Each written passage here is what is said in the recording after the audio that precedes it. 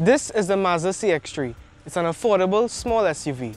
Priced at around $210,000, it's bang for your buck.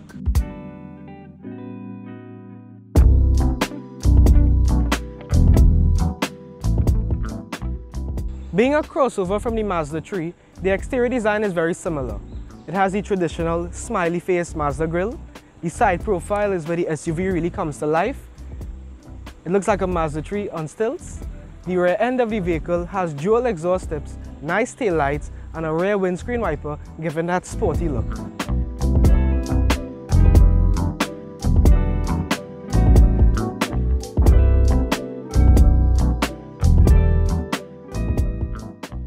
The Mazda CX-3's interior is clean, nicely stitched leather on the dash, these old-fashioned airplane-style vents, nice feeling steering wheel with integrated controls for easy accessibility.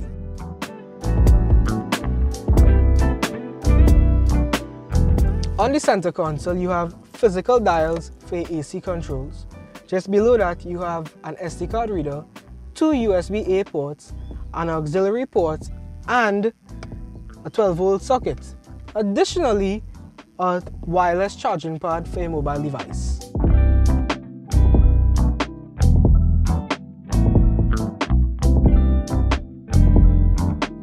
Just below the Sport Mode button are the physical buttons for your infotainment screen.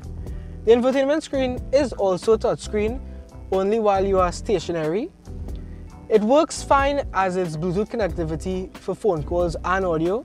It's a bit laggy though. Thankfully, there is Android Auto and Apple CarPlay.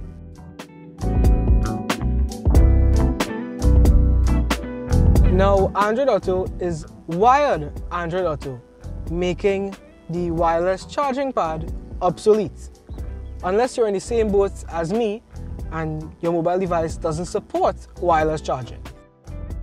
Now, if you do want to see more on the Mazda CX-3, visit my website and check out my blog at mixedupwithpv.com. Taking a look at storage space up front, you have decent sized door bins, kind of limited space in the center console, but 2 cup holders, a decent sized glove box, and a sunglasses holder up here. For all the vain people out there, like myself, there are vanity mirrors present without any lights. Mazda, how am I supposed to see myself in the dark? In the back, the seats are comfortable and there's sufficient head and legroom. Looking at storage space, the door bins are large enough to fit a regular size water bottle. There are cup holders in the center here and a sleeve behind the seat, enough for an iPad or any documents.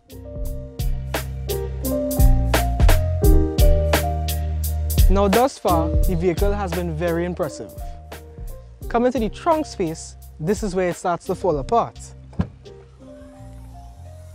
Trunk space is decent for a vehicle like this, but it is limited. Thankfully, you can fold along the back seats, creating more room for longer items. So then, what do I think of the Mazda CX-3? Given what the vehicle offers and the affordable price in the market, 2 thumbs up. Good job, Mazda.